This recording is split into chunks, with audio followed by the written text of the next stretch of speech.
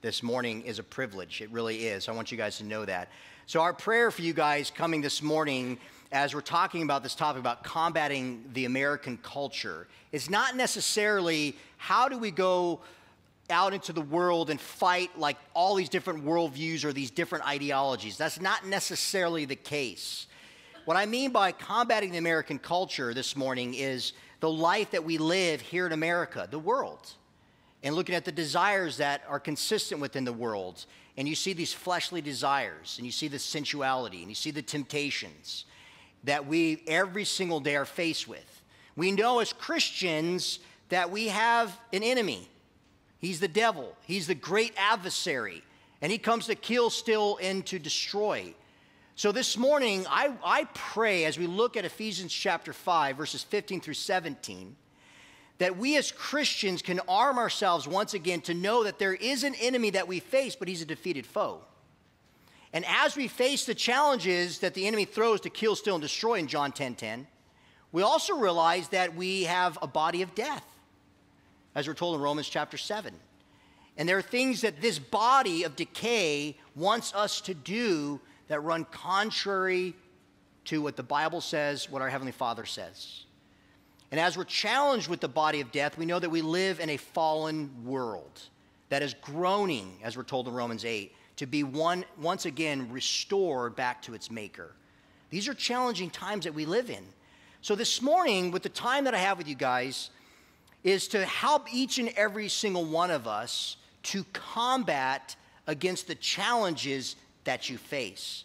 And as we do that, that we come together, because here's the thing, my friends, whether you're living here or North Carolina, from coast to coast, we are the body of Christ. And we are more powerful together than what? Than separate. But the thing that we're finding, and this is a tragedy. That's why it is refreshing. And I see Dean here as your chairman of the elders. And the time I got to spend with a lot of your pastors is that you have shepherds here that try to build and unite the body. We're not to be divided. We're to be united, right? In the bond of peace, we're told in Ephesians 4, verse 6. Christ is the head of the church. But what we're finding, you guys, when I'm traveling around, I've been doing this for quite some time, the Christian community is breaking apart. And we have a young generation of supposed Christians who don't know really a thing or two about what they believe and why they believe it, and there's a disconnect. There's a generational disconnect. What I refer in one of my books called Abandoned Faith, there's a lack of transferable faith. This is a tragedy. So when those temptations come, when the enemy's active, remember he never sleeps and he's trying to destroy your marriage. He's trying to have you not only have a dejected faith, but reject your faith. And we're seeing that time and time again in America and around the world. Nothing's new under the sun. Satan attacked Adam and Eve in the garden, and he attacks us still today. He tries to break up that fellowship between us and our Creator. But as we see these things growing, how do we combat them? Not in a combative way to where you get so hostile, but rather as a child of God that we understand the challenges that we face in the culture, that we wrestle with inwardly, but through the power of our Savior, and knowing that we have been given the Holy Spirit who dwells within us, that He deposited us. There's a guarantee, my friends, that as we walk in the Spirit, we can combat against these issues in our faith. Amen? We are not to live a defeated faith, my friends. So I'm not here to give you stats and show you how messed up everything is. We know how messed up things are, don't we? We're here to talk about as we come together under this roof, and we're thankful for the freedoms, we're thankful for the love, we're thankful for the gifts that are represented, we're thankful for the families, for us to be reminded that God can use each and every one of us, so we need to unite together because we're seeing a lot of people walking away from the faith, abandoning the faith, and we are to continue to what? Stand strong in our faith. So as we see the stage in which things have been set up in our culture and the issues that are rising politically, right? And on the family status, and you're seeing more divorce, and many of you guys come from broken families. Many in this room have been molested. Many of you have been violated. Many of you have been betrayed. You've been abandoned. You've been in despair. You're battling depression.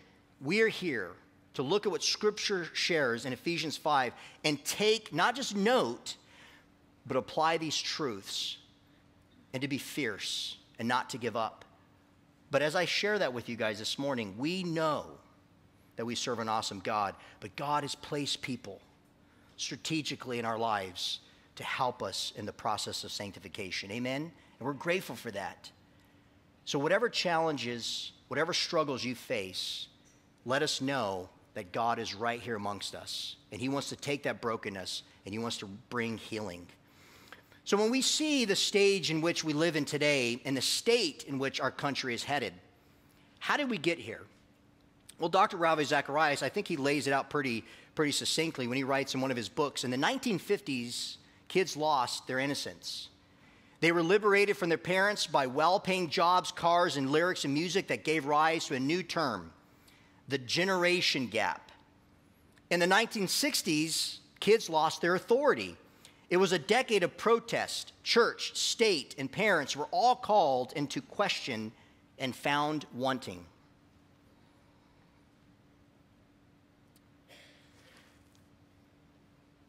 Their authority was rejected, yet nothing ever replaced it. In the 1970s, kids lost their love. It was the decade of meism dominated by hyphenated words beginning with self, self-image, self-esteem, self-assertion. It made for a lonely world. Kids learned everything there was to know about sex and forgot everything there was to know about love. And no one had the nerve to tell them there was a difference.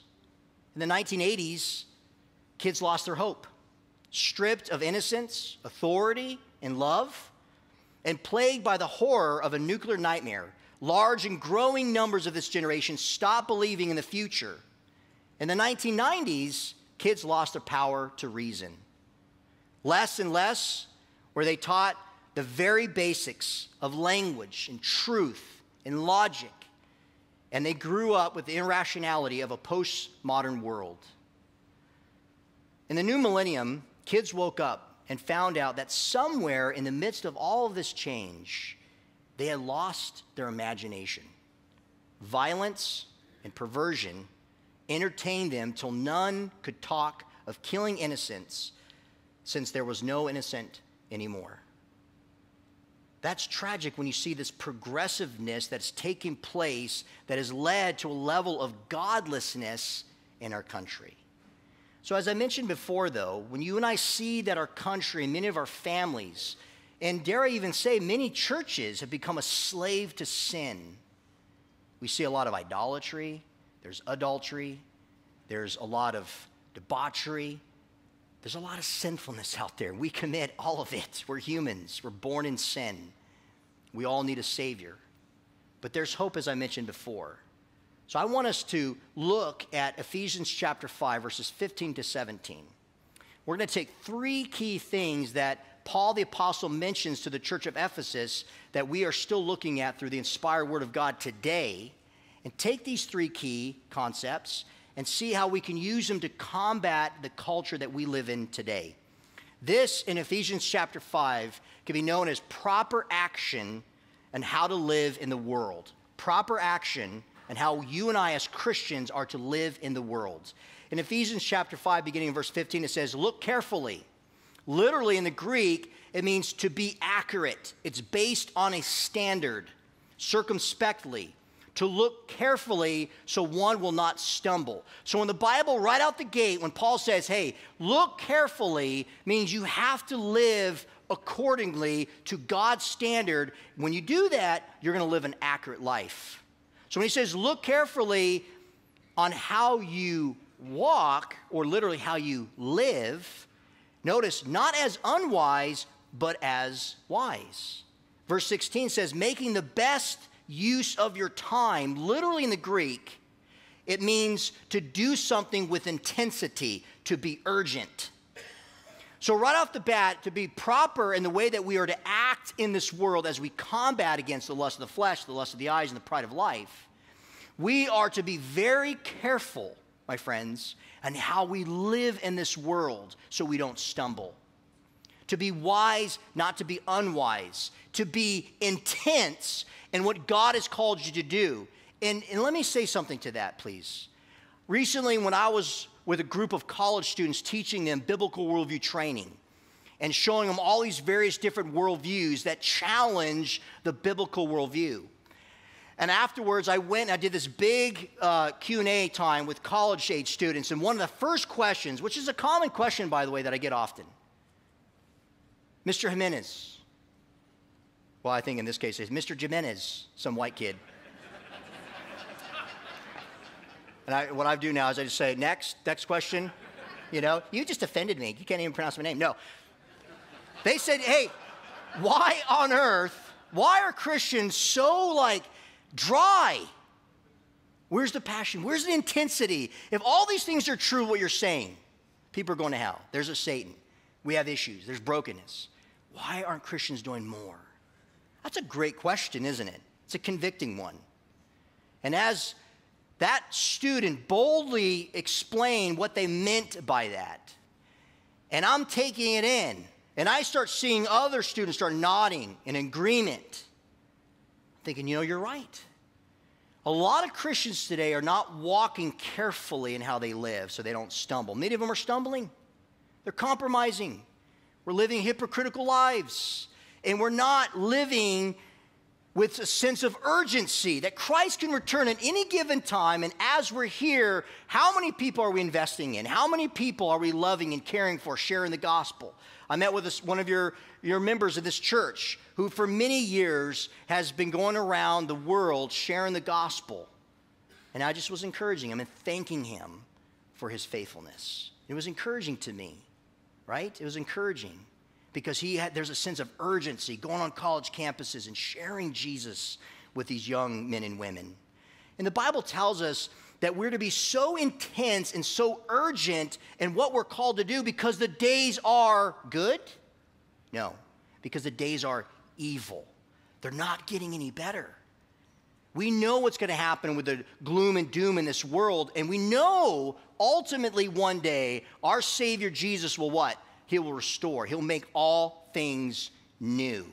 And when he comes to do that, he says in Matthew 16, behold, I am coming soon, and I have my what? My reward for you. So when you and I are faithfully doing things that God has called us to do, looking carefully, using the best use of our time with a sense of urgency, because the days are evil, verse 17, we're not going to be foolish, but we're going to understand what the will of the Lord is. That word understand means that you and I will have a comprehension in an intellectual way. You're going to know what God's will is for your life, what he has called you and I to do. So out of these three verses, my friends, what we find is three key things, as I mentioned, that you and I need to daily apply in our lives so that we can continue to stand strong in our faith and the culture that we live in. The first thing that we see here is be wise. Be wise. That is a prayer that you and I should be praying every single day of our life. You should be praying that over your spouse. You should be praying that over your circumstances. God, help me to apply your wisdom in whatever situation that you're going through in life. You may not even know what that is, right? We don't know the future. So we just pray, God, give me wisdom for today. Give me wisdom. I want to walk in wisdom as I spend time in your word and as I pray. The second thing we see here in Ephesians chapter 5 is that we need to be useful. We need to be useful. Every single one of us in this room desires to be used by God, don't we? Nobody wants to say, what do you do here at this church? No, nothing. What do you do in your community? Nothing. What do you do in life? Nothing. I'm just useless, and I'm proud of it. Do we get that kind of attitude? No, we want to be useful. When we feel like we are useless, that nobody cares about us, we don't feel good about ourselves. But when we know that we're being used for something greater than us, we feel what? Not just special, but we belong. There's a sense of belonging. And it's beautiful when we see that God used Matt, God is using your pastor, God is using you. And if I may to older couples in this room, I thank you for your legacy and your faithfulness. God has used you in your children's lives. Whether they accept that or not, God has used you. We can't be walking around with a defeated attitude and think, you know what, I've been a Christian all these years, and God, you haven't used me. No, God has. Be thankful. There's a lot of great things that God has done in your life and will continue to do. But the great thing about the Christian faith is, think about how much more God can use you when you say, Lord, use me. It's a simple prayer. For many years as a child, I would go to bed at night praying in my bed with my little dachshund, little Cody, right? And I'd say, Lord, use me. Lord, use me. I didn't know what that was at 8, 9, 10 years old. But I just knew that that's what I needed to pray. So the first thing is be wise, be useful. So number 3, to be fruitful. To be fruitful. You and I as a Christian, when we know what God has called us to do, we know intellectually and we're living it out, what God has called me to do, you'll bear fruit. You'll bear fruit. So a lot of you right now, you're thinking, Jay, I need more wisdom in my life. I need to be praying that God will use me more, that I can be more productive in what I'm doing so I can see more fruit. Absolutely. I'm praying the same thing. So we can join each other to pray those prayers. Let's not, though, as we move forward and look at some things that oppose those 3 areas, let's not have a defeated attitude. You guys with me? Let's not have a defeated attitude. If there are issues in your life, if you've been struggling, please do not let the enemy take advantage of that and keep you in the mindset when you leave this church and you go home that you're like, I'm just stupid. Nobody, God doesn't really want to use me. I mean, what really spiritual? Jay, I don't have your gifts. I was sitting there, just like many of you, looking up at these kind of people saying, man, how did they get that smart, right? How do they know all that kind of stuff? When I was a kid, to put me up on stage I'd pee in my pants, okay? I didn't today, thank God, right, Dean? And I saw that this was a see-through, so I was nervous. But, I would get so afraid. But again, go back to a simple prayer. God, use me. This is not in my own strength. It's by the power of God, and you see fruit. People come to Christ, loving, discipling people, using the spiritual gifts, uniting together. Now, when you and I look at those 4 things, and we look at the culture that we live in, what are the opposites when it comes to wisdom and being useful, being productive, and being fruitful? Well, one of the things that we're seeing is this relativistic understanding of I determine my own truth. Well, that ultimately leads to, through this disobedient heart, it leads to godlessness. That's not necessarily atheism. It's saying, I want to live the way I want to live. Whether there is a God or not, and you guys listen, there is a lot of Christians like that. Oh, they believe in all this stuff. They're not going to deny what Christ did on the cross, but they're carnal Christians. Their actions, right, do not reflect God's word. And as such, there's a sense of godlessness that rolls out. For example, in 2 Timothy chapter 3, we know progressively, as things progressively get worse, there are going to be more and more people who are lovers of pleasure rather than being lovers of God. So you think about the people that you and I encounter on a daily basis. How many people do we know that they love themselves? They love the pleasure of the world more than they love God. Young people, I'm having so many conversations these days with young people. Jay, how can my friends say they're a Christian, but they're having sex, or they're doing this, or they're supporting this lifestyle, or this movement, or this agenda, but they say they're a Christian? And a lot of the young generation, they're baffled by that. Well, I say, a lot of people here, the Bible says, have the appearance, in 2 Timothy 3:4, they have the appearance of what? Of godliness. But guess what? They deny its power. They deny its power. The opposite of one living wise before God, who is an all-wise God, is saying that I can do whatever I want because my truth is my truth. That may be your truth, but this is your truth. And you and I have to tolerate all of it. It's a walking contradiction. It leads to godlessness because there is no ultimate standard of justice. You and I as human beings, through social convention, do not determine what is right for us as humans. God is the ultimate standard. And when you and I don't pursue him and follow his commandments, it will lead to a life of godlessness. Romans chapter 1, verse 25 says, they exchanged the truth about God for a lie. Anything contrary to God and what he says is a lie. If you want to take God's order in marriage, in the church, and twist it and change it because you think you can better enhance it, that is a lie. When you think that you can determine the truth besides the Bible, if you want to deny the resurrection and say that it didn't exist and that humans are just, they're perfectible creatures, that is a lie. If you deny that there's sin in the world, or you're just a good person and you'll get to heaven on your own because of your own self-righteousness, my friends, that is a lie. And notice we're told in Romans chapter 1 that they exchanged the truth about God for a lie and worshiped and served the creature rather than the Creator. Aren't we seeing that today? Think about, my friends, think about how much that we pursue of created things in the world rather than the Creator. So relativism and godliness or godlessness is contrary to living a wise life. So when you and I take wisdom, being useful, and being fruitful in Ephesians 5, 15 through 17, you could summarize it as accurate living, right? Accurate living. So how do we respond accurately in our living as a Christian? Well, 1 Timothy chapter 4, 7 through 8 says, have nothing to do with irreverent, silly myths. Rather, train yourself for godliness. For while bodily training is of some value, godliness is of value in every way. Notice, in every way? How so? In the life that we live presently and also in the life to come. There is a guarantee, my friends, that when you and I live a godly life and we train ourselves.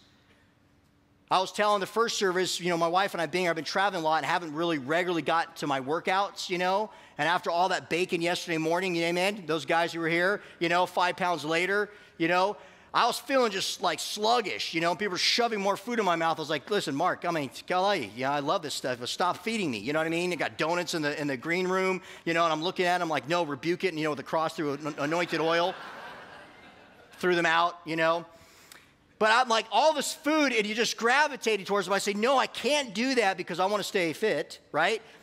And so I had to go for a run yesterday in this hot, stinking sun. I felt like I was in hell, you know what I mean?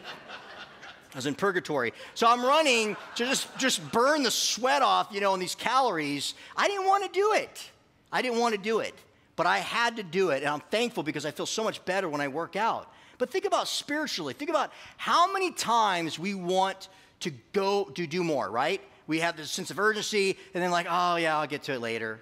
I really would like to do that. I really like to reach that person, but Tom, I'll get to it later. I really want to join the worship because they need it because Tom is not a good musician, and I need to help Tom out. Amen, Tom? Amen, yes.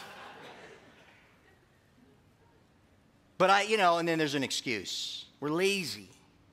We succumb to certain things, but the Bible says to train, meaning don't give up. Pursue it. Devote time to it. There's a sense of urgency, and when you and I do that, it will bless us in the present life, but also what? We're making dividends and investment in the future for all eternity. Second thing that we have to combat in the culture today is fear. It's fear. Stop and think, my friends. Just stop and think. How much fear is crippling you right now? How many things in your life right now that you know that you need to deal with, but because of fear, you choose not to do it? How many of you guys like Matt here have been thinking and contemplating about the next move that God is moving you on, and you know that, but you ignore it because you're too afraid to listen? Because that would mean that you have to what? Pack up your bags, leave your comfort zone, and go do something to bear fruit, to bear more fruit. Amen? Think about fear in our lives. Think about all the things that you and I are afraid of right now, not just cyber terrorism, not just little rocket man in North Korea. The first service I said North Carolina. I was like, what? I didn't mean to say North Carolina. North Carolina dropping bombs in the United States, but North Korea, we could get so scared. Russia, collusion, this and that. Mass shooters, mass shootings that are taking place. We don't know when they're going to occur and when they're going to happen, what school is going to be next. But we know that there are psychopaths out there, don't we? That will take innocent lives because they want to what? They want to prove something. It's demonic. It's evil. Think about how much fear that you and I have over our children, over our kids, grandkids. Think about how much fear maybe that you have in your own marriage right now. But before I came up here, our youngest of 4, Haley, this is a text that she sent me. If you guys can see, there's all these little hearts that we have to take the device away from her because, like, stop texting people. You know what I mean? But she sends me all these hearts, and then she says, I love you, all these hearts, you very much. Where are you? I'm working, I'm traveling. There are so many good people in the world who can get you in the right way. That's what advice for my 7-year-old. But it was actually a good way of that, in a sense, despite all the stuff that we're afraid of, here you have a little 7-year-old, my daughter, our youngest, right, who thinks she's the boss in our family, amen? I don't know why these youngest kids think that. But it's a reminder they're good people, though. So when there's evil, there's good. Billy Graham says, notice what he says. He says, historians will probably call our era the age of anxiety. Anxiety is the natural result when our hopes are centered in anything short of God and his will for us.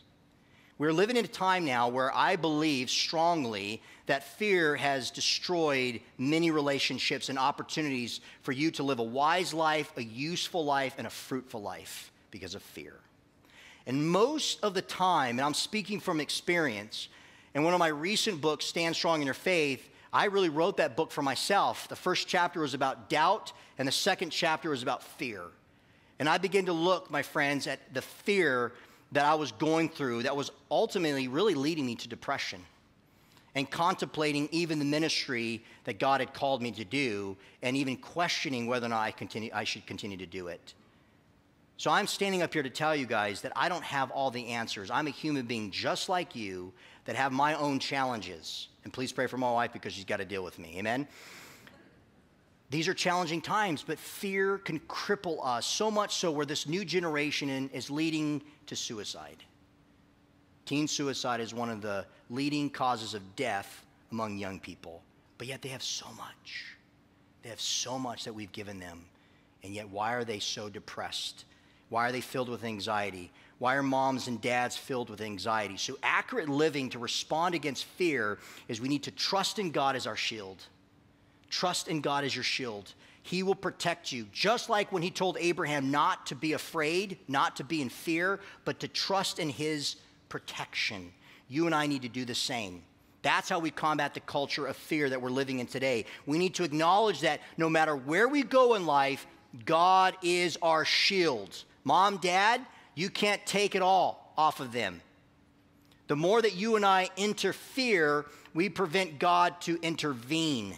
You can't always take the blow. You can't always solve their problems. And a lot of times it's motivated by fear because you think if I can't do it to protect my son, my daughter, my grandkids, then no one's going to protect him. No, God is your protection. God is your shield. David pronounced, "The Lord is my light and my salvation. Whom shall I fear? The Lord is a stronghold of my life. Of whom shall I be afraid?" Psalm 27. Notice how intimately David felt about God's protection. There's an intimate relationship here. He felt the peace. David felt the joy as he was being sought after by Saul and many other people who wanted him to be killed. He felt God's protection. He sought after it.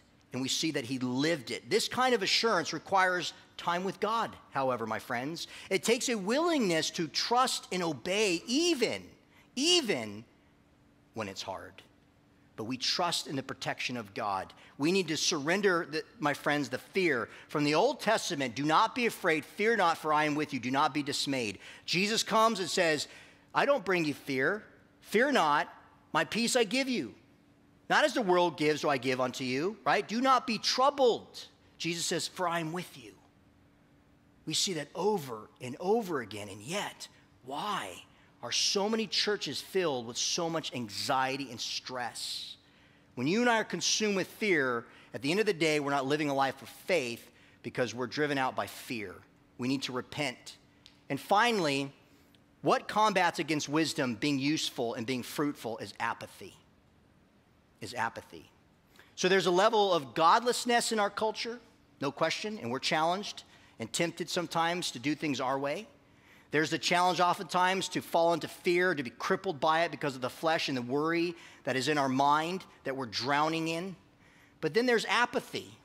Dr. John Townsend, who's a well-respected author in a book called The Entitlement Cure, he lists how narcissism, people that have a sense of entitlement, have negatively impacted pretty much every aspect of life. For example, he says, companies that must deal with unmotivated employees is a big factor. Number 2, parents are faced with raising self-centered children. 3, dating relationships don't work because of an I'm special and I deserve more than you're giving me attitude. 4, young adults refuse to grow up, so go nowhere in life. They have no plan, no vision to be productive. 5, leaders expect special treatment because of their position, not because of their character. 6, marriages are torn apart by the narcissism of a spouse. 7, ministries are saddled with prima donna leadership, like Pastor Tom Grossi. You know? No, I'm teasing. It's the last one, Tom. We had dinner last night. We're buds, huh? Right, Tom? Amen. Professionals wander from job to job looking for a place that will see them as the underkind that they consider themselves to be, whether they're productive or not. So you have this narcissistic thing where it's like, look, I'm in this business. I'm something special. Forget who I work for. You need to work for me. Or things need to work out my way in order for me to be productive. Like that self-centeredness, you guys, let's be honest. Think about how self-entitled we have become in our society, in life. Because anytime a Christian is apathetic towards things, are we really doing the things that God has called us to do? So I leave you guys with this, and I appreciate your kindness, your love for allowing me to be here on behalf of your pastor while he's away to rest with his wife, Lord willing, is that we need to pray as a church that we are more wise in the culture that we live in. That you need to examine the areas of your life where you need to be more useful. And let me just tell you this. God wants to use you more than he's using you. Isn't that awesome? And as he uses you more, you're going to be more fruitful. You're going to be more fruitful. So oftentimes, as a Christian, when I look at those things, I think, okay, you know, how do I do that, though? God, where are some good examples where I've seen you use people in the culture that they lived in? Well, look around.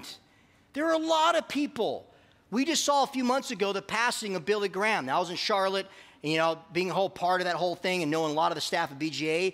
That's an end of one era. But guess what? We got Franklin, we got Will, we got plenty of other people. People are like, well, what about Billy? He's dead. He's with the Lord. 99 years he was on this earth. God used him in mighty ways. And guess what? Just because Billy's gone now doesn't mean that Christianity's going to end. We have presently examples from Pastor Phil on down of people, men and women, who are standing strong in their faith. But when you and I look at the Bible, and we look at how people were accurately living in the culture in which they lived, there are so many of them. For example, look at Noah. When you and I look at Noah in Genesis chapter 6, Noah, we're told, was a righteous man. He was blameless in his generation. Why? Because the Bible says that Noah walked with God. So one thing, accurate living, according to the Bible and how Noah lived, was he lived a righteous life. We as Christians need to rightly live our lives before God faithfully, that we be holy and blameless, that we walk worthy of the gospel, that people around us can see Christ in us. People saw the difference with Noah. A second example is Joseph. When you and I look at Joseph in Genesis chapter 39, what did he stand for in the culture? He stood for purity. When they wanted to attack him, when Pharaoh's wife wanted him to lay in bed with him, he did not want to do it. Why? Because he didn't want to sin against God.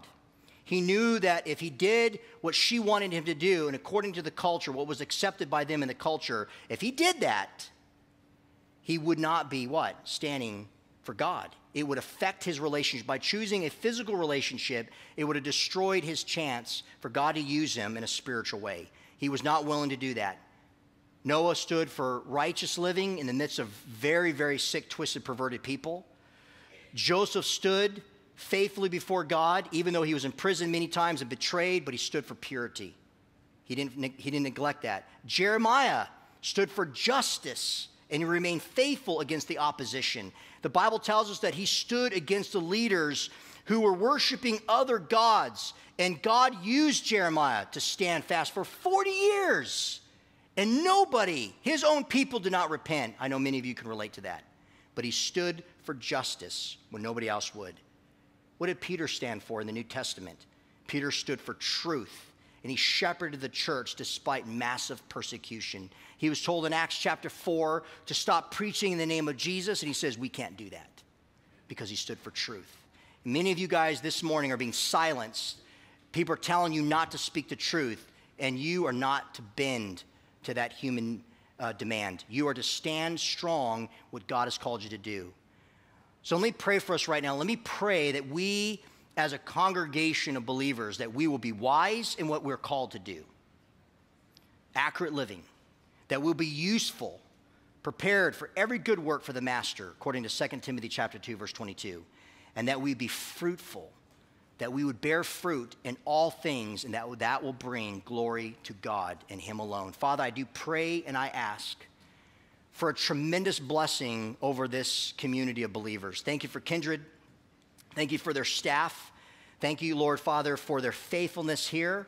Lord, I pray for my brothers and sisters in this room right now. Lord, those who are discouraged, those who feel like they're just useless, that they can't be used. God, many people here in this room right now, they're being beat up in the world, and they've succumbed to a lot of temptation, and they have fallen, and they're in bondage of sin. God, that you would set them free this morning, that they would cry out to you right now and say, Lord, forgive me.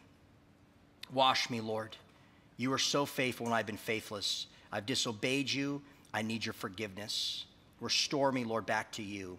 And God, I pray that that will be done to that man or that woman here this morning. Father, I pray for unity in this church. I pray that we'd be more wise in what we're called to do, that we'd be more useful, and that we'd be more fruitful in all that we do. And all God's people said, amen.